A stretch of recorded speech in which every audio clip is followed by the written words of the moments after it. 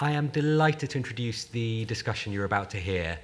Just very briefly, if this is your first visit to the gallery, we are a part of King's College London, and there are many, many ways to describe what we do, and one of them is that we are a harbour for unlikely communities of researchers, poets, artists, writers, musicians, activists, policymakers, citizens, all sorts of people who are staring at, researching, experiencing, trying to make sense of a world that feels increasingly complicated, daunting, messy, crisis-ridden at times. And tonight hopefully gives you a taste of what some of that looks like in practice. So this conversation in particular is, I'm just going to pull my notes up, is could an AI be your boss one day? And it'll be the next 45 minutes or so of your life. There is so much fear-mongering about AI in the news, about impacts it will have across so many aspects of the planet. And it really focuses in again and again on work, on our jobs, what it will do to them. And this conversation will look at how the technology will really affect work culture. And the panel, Anna Codrea-Rado, who's the host of the podcast, Is This Working? Nick Srnicek, who's a senior lecturer in digital economy at King's and author of Platform Capitalism, Inventing the Future and After Work. And I did literally just buy his book. They're half price, they're right outside. If you like what he has to say, then maybe spend some money after the panel. And finally, Shyam Krishna, who's the engineer turned researcher who spent 6 months undercover as a delivery driver to explore automation in the gig economy. That is probably more than enough from me. I'm going to hand over to the panel. Have a lovely evening. Yeah, thank you. Thank you.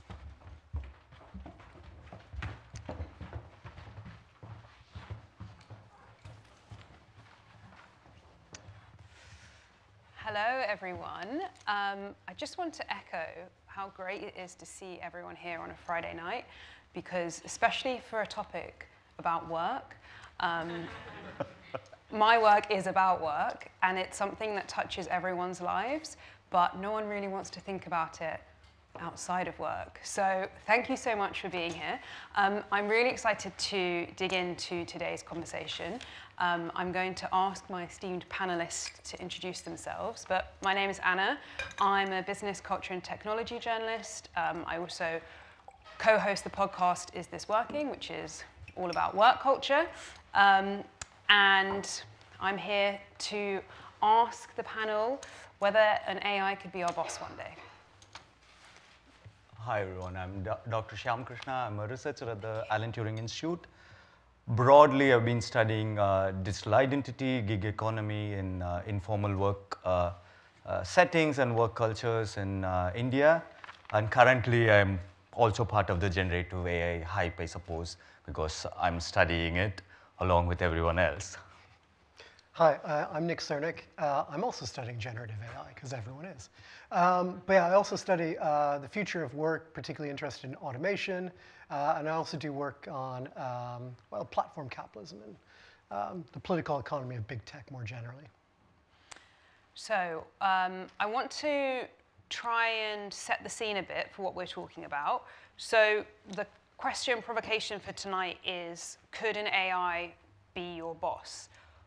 What do we mean by an AI boss? What would that look like? What are we actually talking about here? Yes, thank you. It's a good question.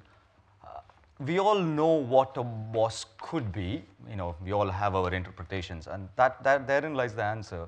Because do we all agree what a boss is, and why does it become kind of very essentialist, kind of solidifying because AI is thrown into the picture? That's something that I always think is a product of the hype, if nothing else. So I don't think there's one answer what an AI boss could be. For some of us, it's just replacing an Excel sheet. You know, we all know that. And for some of us, it's replacing the human being who are possibly a little bit of a micromanager, but the AI could do a better job of, you know, replacing mundane tasks being done by that manager. But then the human element is something that we need to think about. Could AI actually replace that? There is still, you know, the jury's out. It's still not very clear what AI work management would look like, but broadly it is about using surveillance and task management as the basis of how technology is being doing this. We're just replacing that with what we think AI is right now. Yeah, I think we can sort of say there's two like different aspects of being a boss. One is like the sort of managerial aspects. We can think about sort of delegation of tasks. We can think about surveillance, disciplining workers, trying to incentivize workers, developing workers. But then I think there's also interestingly like what the CEO does, which is guides like the entire company. So we might think about these two different functions of the boss. One is that managerial aspect, but one is like really the direction of the company as a whole. And I think a lot of what we'll talk about today has to do with that managerial aspect. But I think there's some interesting questions about like, well, what if a boss was running the company? It's there was a survey recently of CEOs, and I think about half of them are fearful that an AI could do their job, which I think that in and of itself is very interesting to draw the line between the fear that I think many of us have around what this technology will, how it will impact our jobs, but then also maybe how people feel about their jobs as well, to be so worried that I found it very surprising to think that a CEO would be worried that an AI could replace them. But this idea of algorithmic management, how much of this is actually new and how much of this already exists? So this kind of idea of, could an AI be our boss? I think there's another question in there, which is, are there examples of this already happening? Maybe not quite in this, this sort of idea of an actual boss head, like a robot or something like that. But are there other ways in which this is already happening? Nick, you write a lot about this kind of what's the delineation between the hype and getting past that. Yeah, so I think there is a lot of hype around all this stuff, and I think it's useful to remember that it's not radically new. Bosses have been using technology to surveil workers for a long period of time. I mean, I can remember working in a call center 10 years ago before deep learning was just sort of becoming a big thing again. And yeah, working in the call center was massively monitored. Every single aspect of your job monitored every second. And you can go further back into, working in factories and things like that. Management has always monitored workers using whatever technologies are possible. They've always tried to incentivize workers and control workers through these technologies too. What I do think is different now is a sort of comprehensiveness of the technologies. So like, unless you had a boss literally over your shoulder all the time beforehand, they couldn't see all the things you're doing. Now they can. And even if they don't look at the data that's being recorded, they can potentially look at it. And it's a sort of panopticon effect. If you don't know if somebody's watching or not, but you're still acting as though somebody is. So it's really comprehensive. It's also real time. So the sort of feedback that a boss can give to workers through this technology is much more instantaneous than what was traditionally the case. I think something like the gig economy is a really good example where if you drop below a certain rating on a particular platform, you might get booted off instantaneously, potentially. So there's this sort of real-time feedback loop which hasn't really existed before. And I think these things are properly new aspects of algorithmic management today.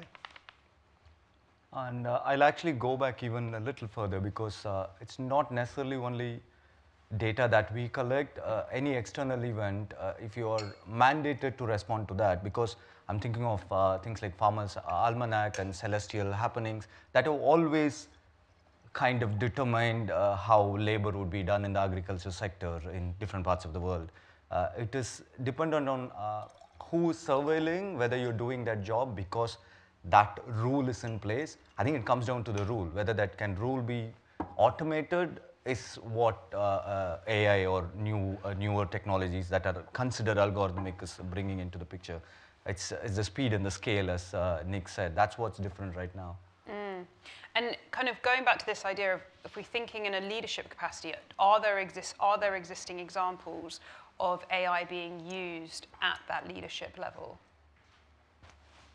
Yes, as Nick was saying earlier, I think there is quite a presence of the boss's boss, your boss's boss using AI. If not them, their secretaries at least are using AI to advise them. Because if you think about it, at the current level of capacity or assured capability of what AI can do, it does text summarizing very well. I mean, arguably so, because there are other multilingual capabilities that are not developed.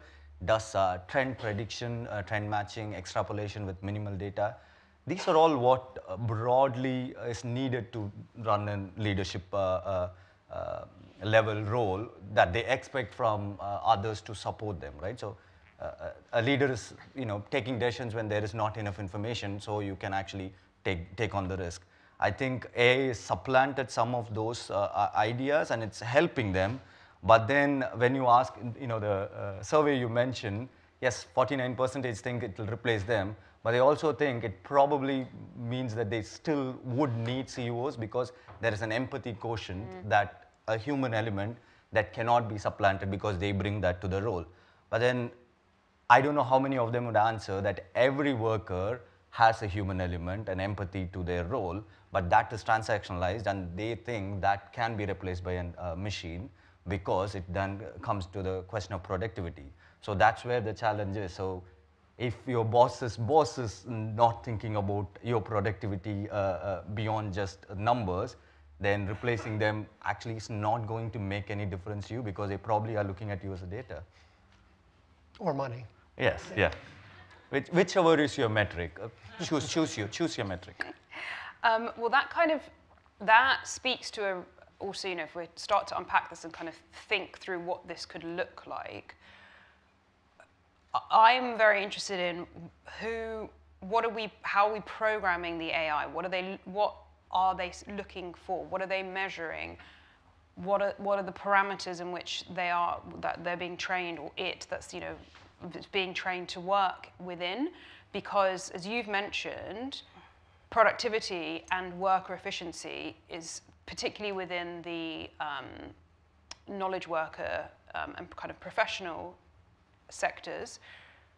That's so at the top of the agenda for so many managers. So how does that what would that look like if translated into an AI? Yeah, I think this is one of my big concerns, is like the values of bosses get sort of built into these models, and workers, it's a black box to workers, so they don't know how it works. They're just sort of given a decision that is sort of appearing out of nowhere. It has this sort of appearance of being like an expert decision. It's this fancy machine making the decision. It knows better than me, so I'll have to sort of acquiesce to it. But yeah, it's the values of like optimization, of maximizing profits, of cutting costs. It's all these sorts of values which are opposed to what workers actually want from work. And I think that's the most likely outcome of what we're going to end up having. Even sort of on top of that, you've got people developing sort of chatbot AIs which can do emotional labor quite well. Developing it for therapeutic uses and things like that. And it's not hard to imagine, these chatbots being used by HR to basically say in a very authoritative way that you have to lose your job for all these reasons. And doing so in very kind ways. But of course, the ultimate impact is the same, that you've lost your job. That to me seems like the most likely sort of near-term future. Something to add on to that is, doesn't matter who's interacting with current versions of AI, I can't promise how the future versions would look. You're putting in a lot of labor that is not necessarily measured for your, on your side, or in kind of difference to what your productivity is. Because take gig work, for example. They are measured in increments of time that they work, when they deliver food, like Deliveroo, for example. But they do a lot of what he mentioned as emotional labor alongside, because every gig worker is a customer service agent, because you're going to ask them, especially in the global south, the majority world, because you're going to ask them, where is my, last time I ordered, I didn't get the money back, or, the refund didn't come back, because he's answerable, or he or she is answerable to the company, even though they aren't actually paid for that quantum of work.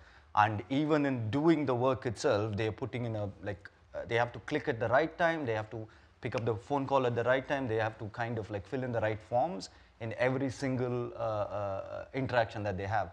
Those are all not necessarily counted as productive labor. All they are counting is, does that person move this food parcel from A to B to C, and that's all is paid for.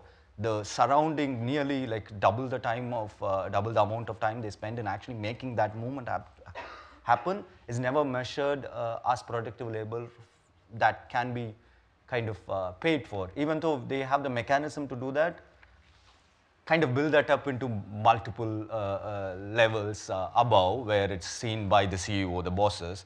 They're never going to actually see that. It's invisibilized within the company, but it's also invisibilized across the society. And that means every time you order, you're possibly not paying for, not even like part of what you get from that laborer.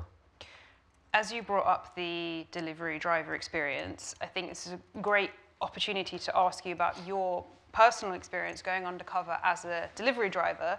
And could you tell us a bit about what you learned from that and how that relates to what we're talking about this evening? Yes, just to be clear, it wasn't Deliveroo, and I'm not going to reveal which company it was, and it wasn't in UK.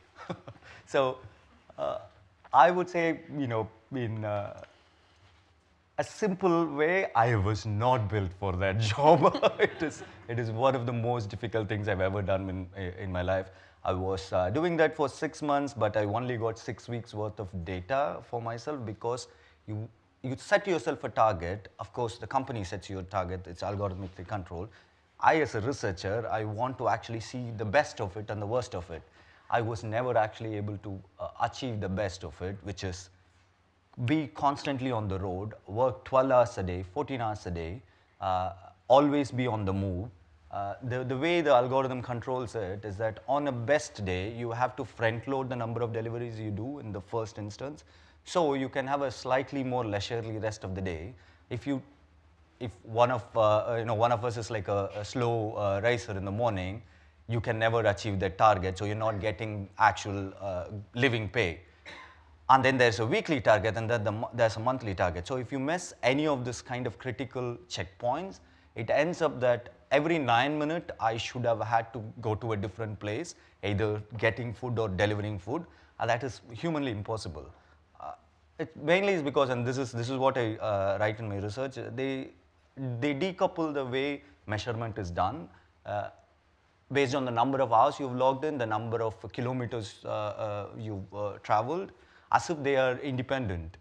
Space and time is a continuum. We've all learned in physics, you can't just decouple that. But companies believe they can do that, and that means I can either hit one or the other. If I don't hit both, I'm not paid the best possible income for that day. So go figure, how am I actually, maybe I can create a wormhole and deliver through that. Would you say that actually is an example of an AI already being a boss, in a sense? Yes and no, because the idea is, again, going back to what is an AI, right? So it is definitely an algorithmic boss. There's quite a lot of academics who would probably not agree, but then there is a human somewhere in the loop, right? So someone decided that this is what the decoupling should look like. And someone always sets the target every week, every month, every day, really. And someone has to actually decide in the center office if there is rain and you get extra pay, or if it's snowing, if there's surge pricing, there's literally someone toggling on and off essentially a software switch to make that happen. So is that really AI? Is it completely automated? It could be, but how perfect is it going to be, and how do I actually have a recourse if there is something going wrong? If it's not actually raining hard enough, would they not switch it on? Are they going to integrate to MetOffice? Do we all believe in MetOffice to make my pay, right? So these kind of things. So perfect AI would probably have access to all of this, but that's a very terrifying future. So I wouldn't say really this is AI. It is on the way there. It's an algorithmic decision-making system. So AI can be thrown around quite a lot, but people do want to make these capabilities possible in multiple different sectors. And things like generative AI or ChatGPT, which claims to be able to do a lot at the same time and do everything at the same time, is one of the reasons why we are having this conversation, whether AI as a boss kind of exists in one kind of definable form. Let's talk a bit about the impact that AI can have on workplace dynamics. So what's this kind of going to look like in terms of, are we going to see a more hierarchical or more egalitarian working environment? What's that kind of impact going to look like, Nick, if you wanted to? Yeah, I mean, I think it's definitely going to remain hierarchical. I don't see it, sort of democratizing the workplace in any significant way. I think the potential is there for that democratization, but that's not the way things are headed. I think you can imagine, a business as like baseline workers, middle management, and then the upper levels, CEO levels, sort of stuff. And I think middle management is turning into algorithms in many ways. The sort of, again, this delegation of tasks, sort of figuring out like, here's a project we have, who needs to be put into this project, how do they need to sort of be organized, and all of that sort of stuff. Those tasks, I think, can be increasingly delegated to algorithms, and I think they will be. So I see the companies sort of turning into humans at the top, humans at the bottom, machines in the middle as the hierarchy. And what sort of happens then is that for the workers on the bottom, you lose that sort of, that human face of decision-making over your life. The human face of power. It just becomes this black box, which is telling you what to do and where to go and how fast you should be meeting these goals and things like that. Which I think is pretty terrifying in many, many ways. But I think we can also imagine sort of better alternatives, and maybe we'll talk about that later on. Let's talk about them now, because Sure. I think we've been, we really don't want to kind of, as we laid out at the beginning, that so much of the conversation about AI more broadly, whether it's about work or just beyond that, can be very polarized, and it's either overly optimistic or overly fear-mongering. So let's balance it a bit. What could be the upswings? Well, so imagine a cooperative business that's organized by and for the workers. It's not run by a sort of separate CEO. In a cooperative, you can imagine using these technologies to do necessary tasks of the business, do so in a very efficient way, and do so in ways which reflect the values of the workers and the decisions of the workers themselves. So I think there's that potential to use the technology for interesting sort of ways which give workers autonomy, which allow them to have democracy in the workplace. But again, that's not the way things are going at the moment. How would we shift that trajectory? What would need to happen for us to move in a way where AI could be seen as a beneficial tool and actually change workplace dynamics for the better? I'll give one simple example. So like platform cooperatives. So the idea of Uber, for instance, being run not as some Silicon Valley company, but instead as being run by and for the drivers who are actually doing the work. And you can imagine them sort of building an alternative to Uber. And the necessary conditions for this succeeding, I think, are twofold. One is you have to kick Uber out. Uber has too much money. It could basically undercut and has undercut any competitors in the past.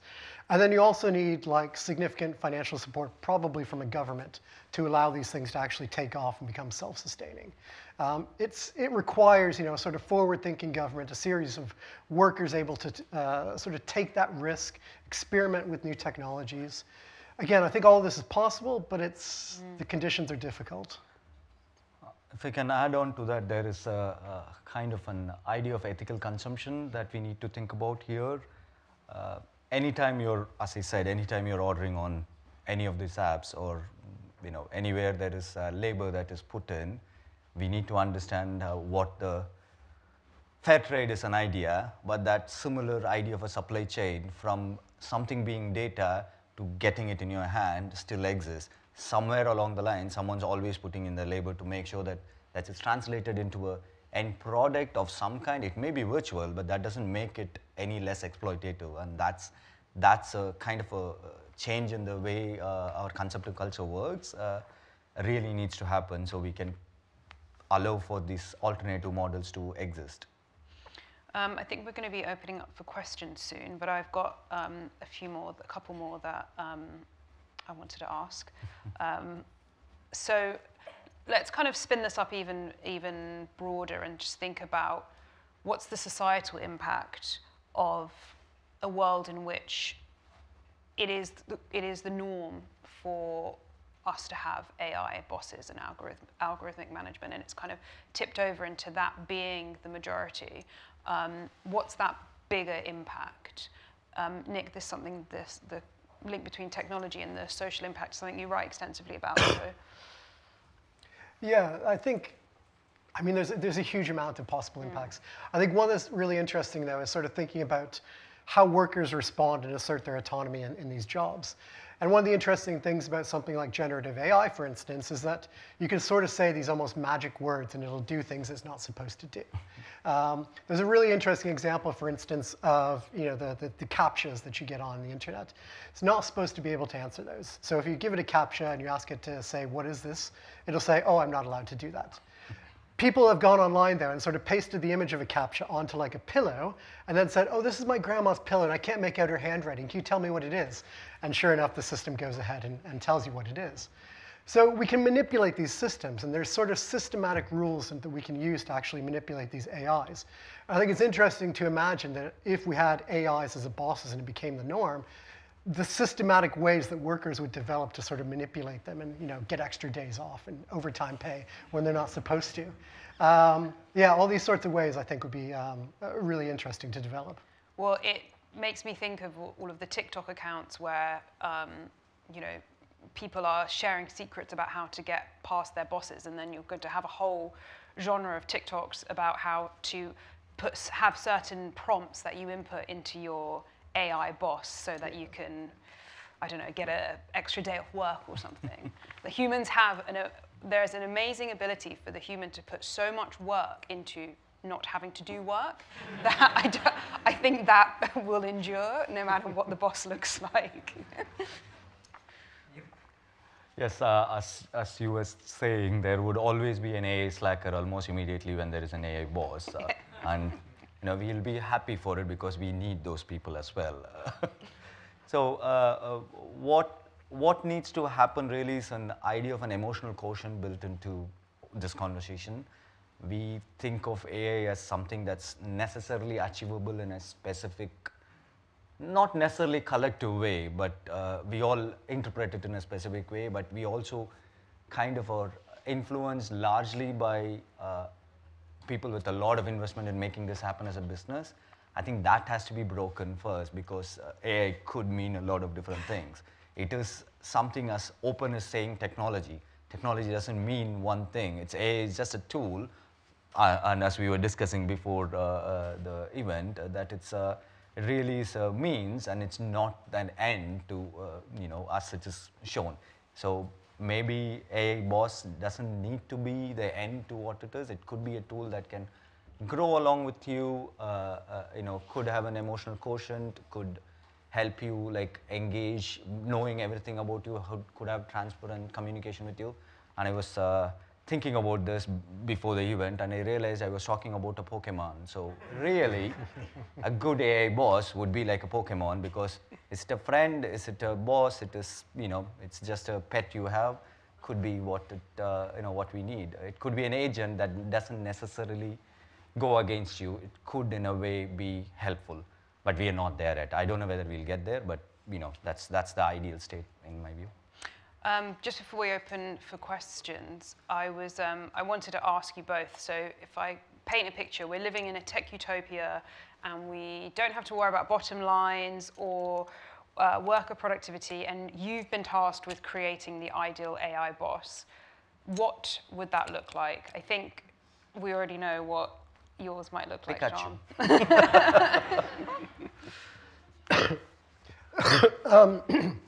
Yeah, so I mean, in my sort of ideal future, we're doing much less work. But that doesn't necessarily mean we're not being active. And I think in the future, we would have time to sort of be able to really choose these collective projects that we want to commit ourselves to. Things that we want to do and help out with. So I can imagine a sort of good boss would basically be like an assistant which is helping you organize these projects that you might have. You know, if for me, it'd be like researching a book and working with my friends and colleagues to try and bring together our knowledge to write a book. But you can also imagine people working on let's find a cure to cancer and things like that. These sort of big collective projects, I think AI could be really helpful in terms of bringing together these groups and organizing them together. Great. I think we can open up for questions. We've got a roving microphone, so if we have any questions, loads already.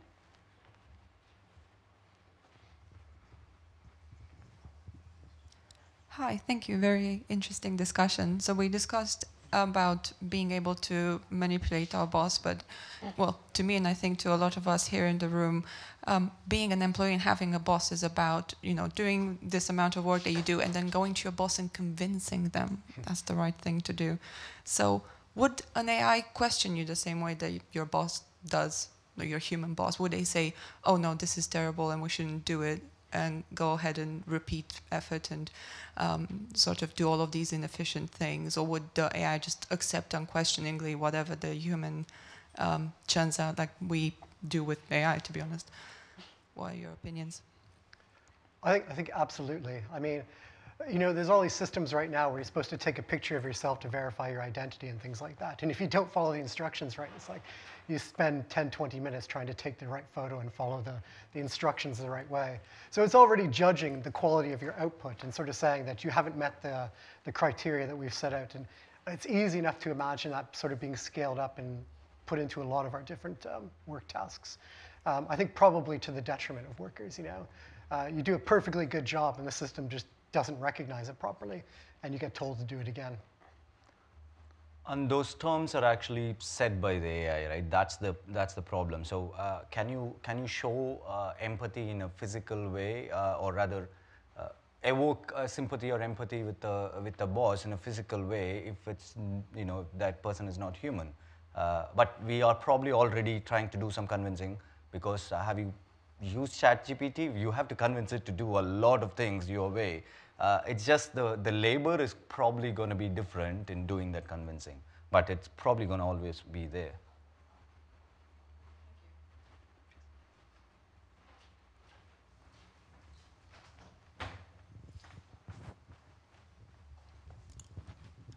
First of all, thank you. It's an interesting discussion. And my question is, what's your view on the argument that during the Industrial Revolution, when machines were overtaking the factory workers, people were afraid that it will take away the jobs of the factory workers, but it didn't happen. How do you think this argument applies in this case? Will it become a more useful tool, or will it overtake our jobs?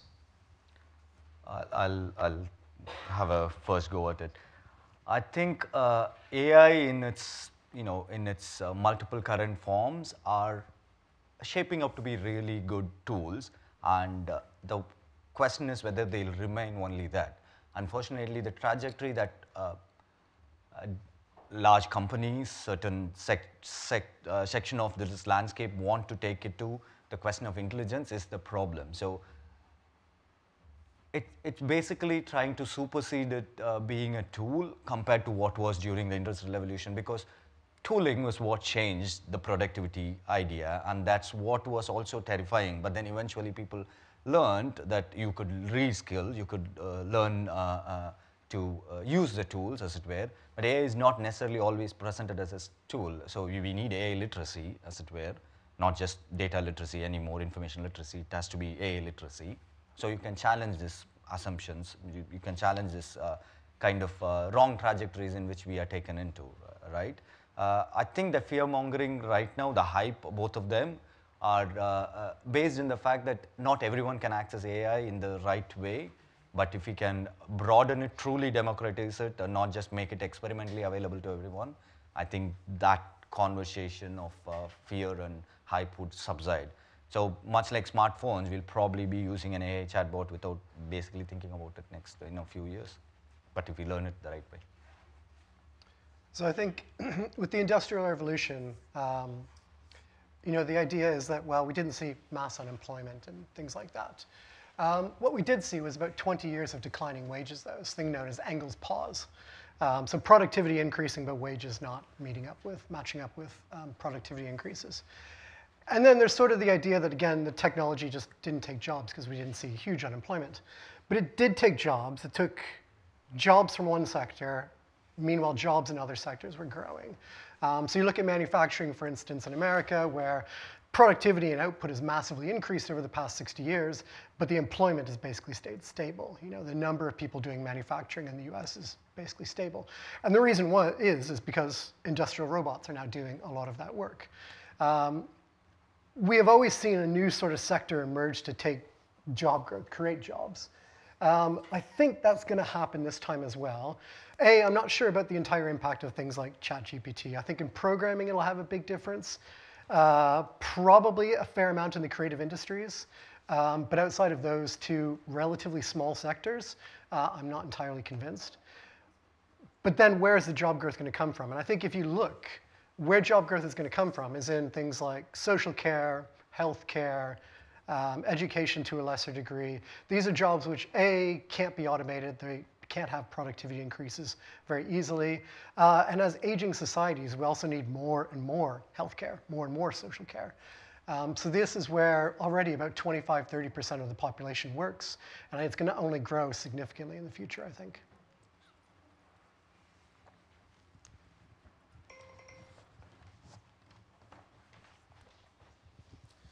Thank you. I have a two-parter question. So what do you think are the odds that AI will eventually become kind of a means of production or a tool for production that is accessible to everybody, but it is the feature set of which or the limitations of which is tightly controlled by an autocratic agency somewhere? And if that is to become a reality, do you see that as a productive thing or a detrimental thing for the workers at the bottom, all things considered? I missed the second part of that. So it becomes accessible to everyone, but... What are the odds of it becoming a reality? And if it does become a reality, is it a good thing or a bad thing? I think presently it's unlikely.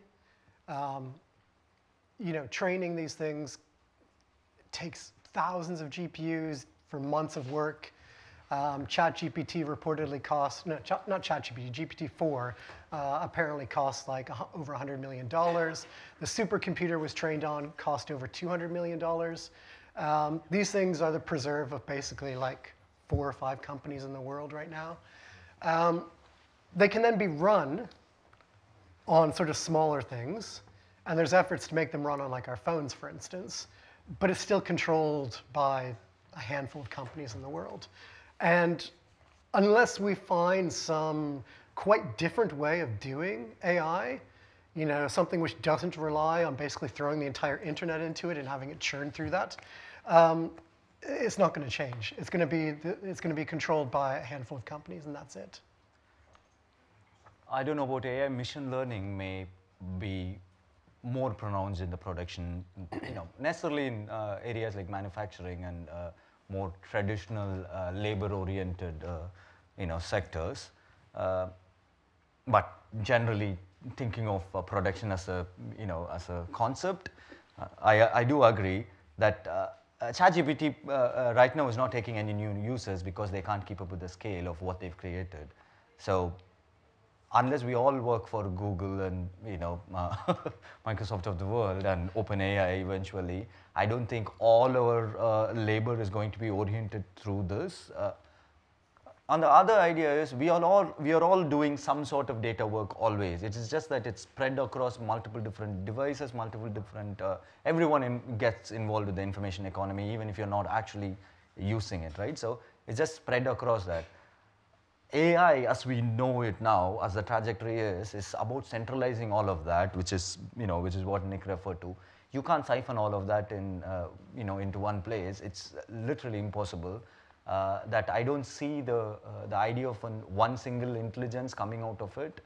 Also, if it came out of OpenAI, what of Google and what of Microsoft? Are we going to like defer to just that one company as being the intelligence provider, ergo controller of all production? I don't think that's ever a future that's possible. I think at some point better, more grown-ups will prevail, and we'll probably pause some of these conversations, or it may actually come to a more meta-stable state where we realize this is as much as we want to push the boundary.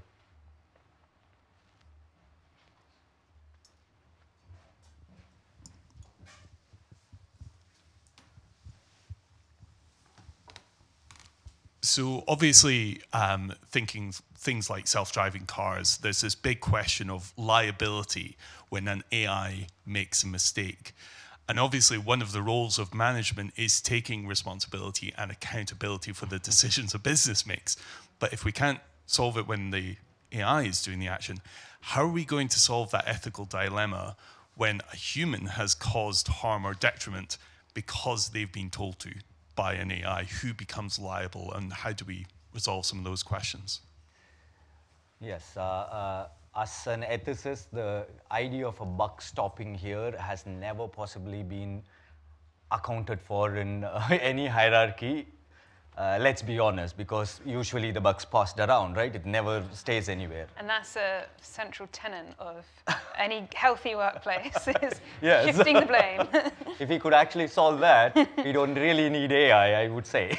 But going back to more ethical, practical applied ethics, I think tracing accountability is a conundrum, because we are adding layers upon layers of technology, stakeholders, and then the decisions become more and more complicated, murky, and you can't really put an, if ChatGPT, or I don't know, we are coming down too much on ChatGPT, let's say BERT or Cloud or whatever says the wrong thing when you're integrated, it's integrated into a workplace.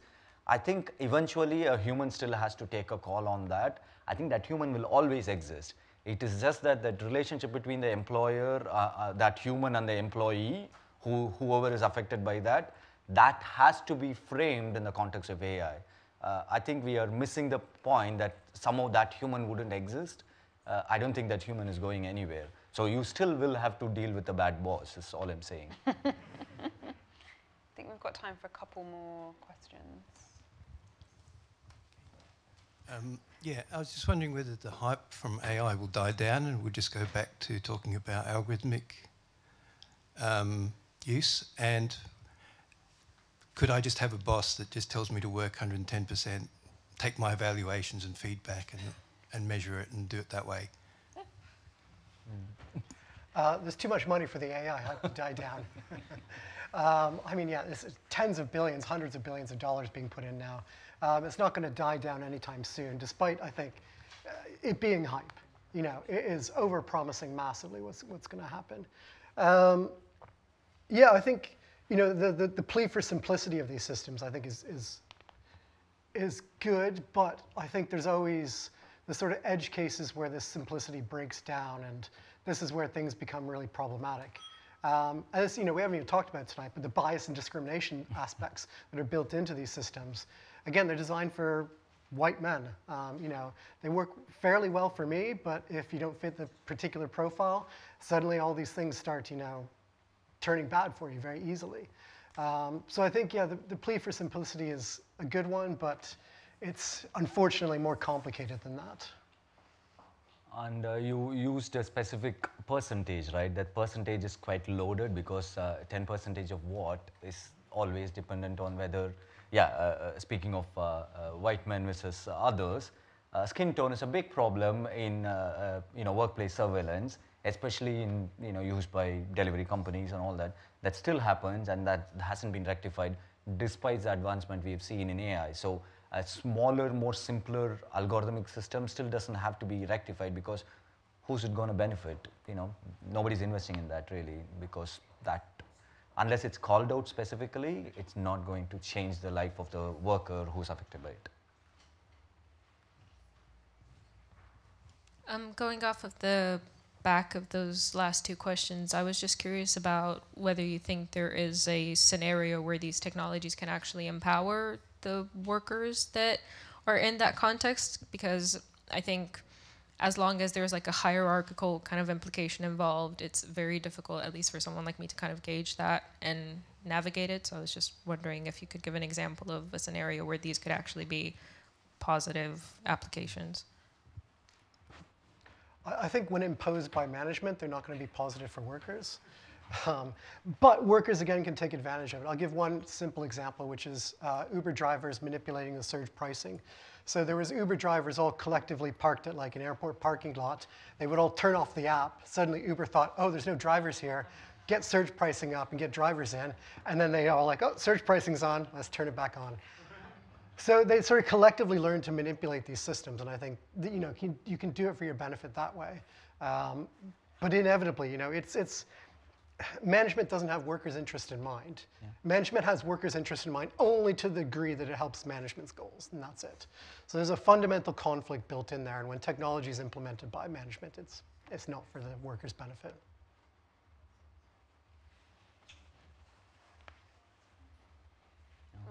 One more? Was that it? That's it. Sorry, I have to cut you off. Thank you so much for being such a brilliant audience, and to both my panelists for such an insightful conversation. Thank you. Thank you. Thank you very much.